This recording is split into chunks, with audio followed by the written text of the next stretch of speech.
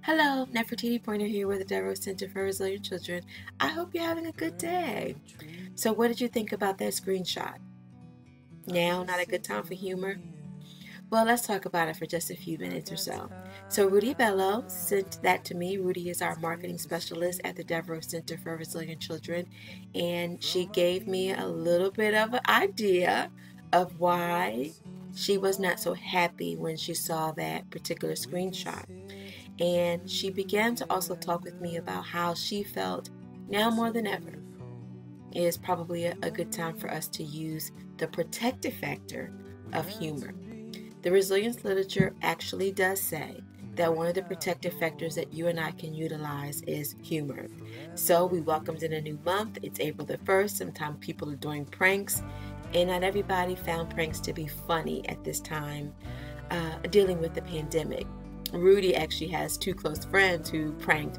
One of her friends pranked her boyfriend, telling him that they got a new dog, and she described the dog, what breed, how much it weighed, how much they paid for it, and when it was going to arrive, and she was so excited. Her boyfriend was not as excited, only to find out that it was a prank. And then there's a mom who served her children juice, but the juice was actually Jello, formed Jello in clear cups. They had a straw in it.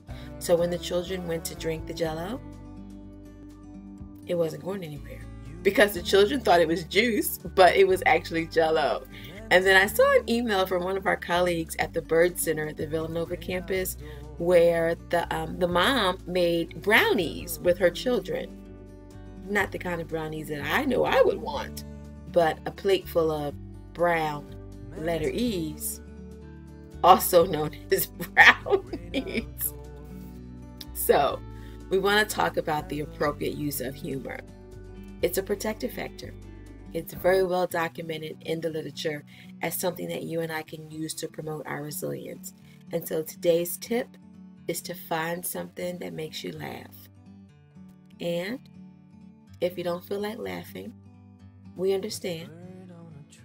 We understand. At least, can you try to find something that makes you smile? Don't have to laugh.